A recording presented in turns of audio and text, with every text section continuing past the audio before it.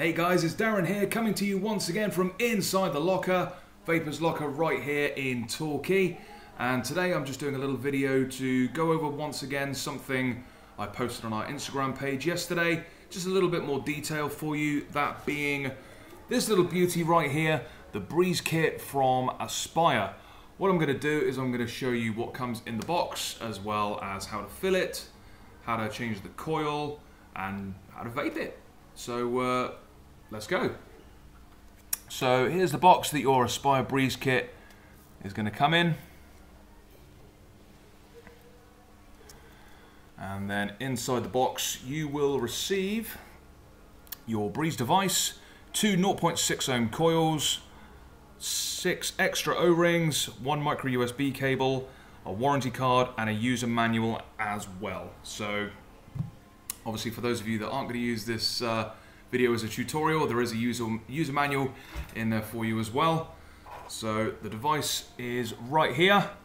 So from top to bottom, we're just going to have a look at this right now. Firstly, big props for finally including what many people have been asking for such a long time, and that is this dust cap or drip tip protector, if you like. A lot of people like to travel with their devices in their pockets or their bags and get all manner of bits and pieces inside the device. By using this cap, as you can see, that is not going to happen. So to access the device, we're simply going to lift the cap off, place it down there, and then as you can see, you are ready to vape. So this has 2 manners of firing. One can be used as an auto inhale, very similar to eLeaf's Eye Care, in which you just bring the device to your lips, inhale from the drip tip, exhale. If you would like to take advantage of the preheat, you can use this firing button here, hold the button down, bring it to your lips, and then vape that way as well. That's obviously going to be used for something that's a little bit warmer. For those of you who like the slightly warmer style vape, I would suggest using the button. So to get to the inside of the device, we're just going to lift off the drip tip here. Nice snug fit with that one. And as you can see, we've got these 2 little grooves. If a camera can pick that up, 2 little grooves just there. And on the bottom of this device, you can see the little metal protrusion there. That's going to be used to go into those 2 grooves. Unscrew the device, or unscrew the chimney section rather.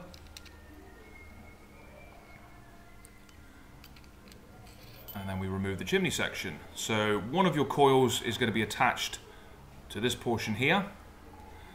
The juice will be filled just up to that red line. Drop the chimney section back into place, and then the same way you undid it, we shall just use that little section again to screw that back into place nice and securely. Doesn't need to be done overly tight, just I would suggest once it wants to stop moving, I would just leave it right there. So many people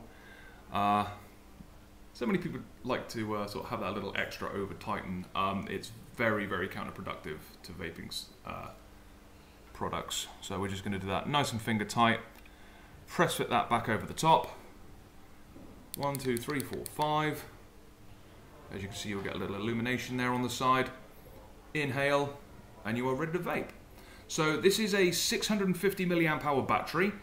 Wouldn't let that put you off though, to be fair, because Aspire, being the company that thinks of everything, they have also come up with this little bag-friendly or pocket-friendly charging dock, if you like. I like to think of it more as a power bank.